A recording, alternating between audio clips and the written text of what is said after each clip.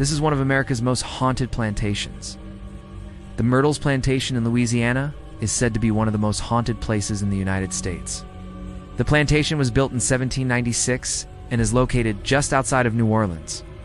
It was here that a brutal murder took place. The victim was a former slave who had been freed, but then accused of stealing from his former master. He was tortured and then killed, and his ghost is said to haunt the plantation to this day. In the years since, many other tragedies have struck the Myrtles. During the Civil War, the plantation was occupied by Union soldiers. They used the home as a hospital, and it's said that they buried some of the wounded soldiers in the backyard. To this day, visitors have reported seeing the ghosts of these soldiers, as well as hearing their screams in the night. After the war, the plantation was abandoned and fell into disrepair. It was on until the 1960s that it was restored and opened to the public as a tourist attraction.